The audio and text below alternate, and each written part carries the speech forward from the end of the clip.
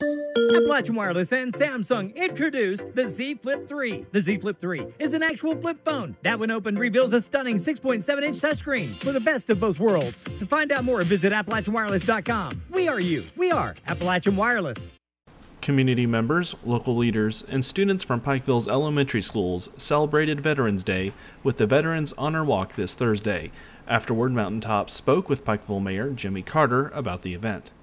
We're just very proud and honored to be able to be a small part of this celebration day. Lisa Sizemore from Pikeville Elementary School, and as a member of the Pikeville Main Street Board, has actually put all this together, and getting the kids here, over 600 kids, it's like herding cats, but let me tell you, they were well behaved, and they had their parts, and they knew what they were doing, and it just brings so much energy, and I think it brought a lot of smiles on these veterans' faces today. With veterans present, students from Pikeville's elementary schools displayed their appreciation with music and prepared literature geared to those who fought and sacrificed their lives.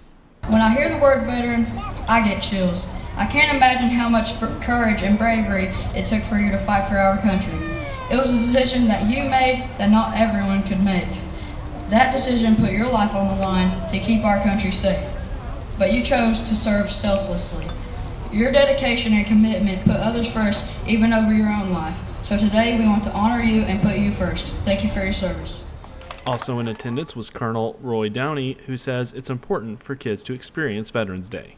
Well, I think it's important for them to experience, and it sounds like the school has done a good job with them, because they seem to have some basic fundamental knowledge of what veterans were, and so I think it's a learning process, and that is one of the things that I always tell veterans groups is they need to reach out and tell their stories, whatever it is, whatever their job, whatever they did, because they're all important. For Mountaintop News, I'm Joel Cordial.